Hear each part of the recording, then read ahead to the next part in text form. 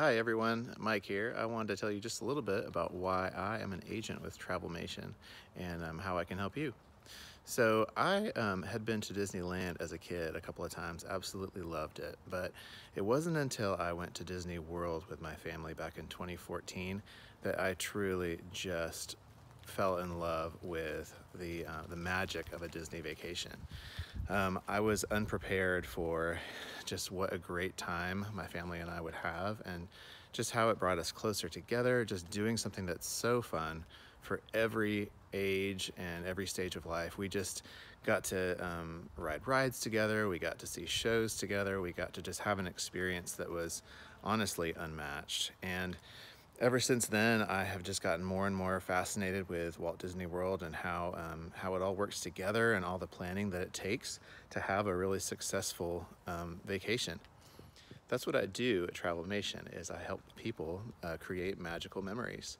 Whether it's at Walt Disney World or on a cruise, I can help you navigate all the details that go into the planning of these trips that honestly make the difference between a trip that's great and a trip that is just once in a lifetime.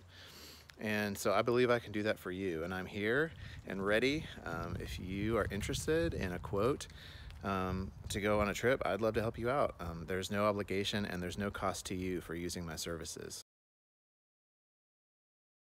There are a lot of exciting things coming up in 2019 and beyond. So in late 2019, late fall, we don't have official dates yet, but that's when Star Wars Galaxy's Edge will be opening at Disney's Hollywood Studios, as well as Mickey and Minnie's Runaway Railway. So those are two really cool new attractions. Also in late 2019, they will be opening up the Disney Skyliner gondola system that will take you from select resorts in a gondola to Epcot and Hollywood Studios. So that sounds incredible. Can't wait to see how that works.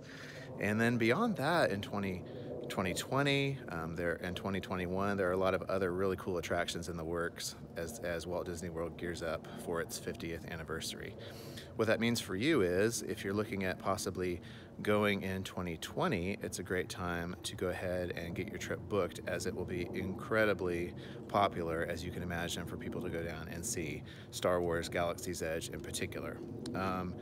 Also, what that means is, if you want to go down when a lot of others may be waiting until Star Wars Galaxy's Edge is opening, if you decide to go in 2019 before it opens, like say spring break, fall break, that kind of thing, it could be a perfect time to go while a lot of other people are waiting to plan their trip for 2020. So I've got all the dates, I've got all the details. Be sure to like my Facebook page to stay up on those details and special offers that are coming up.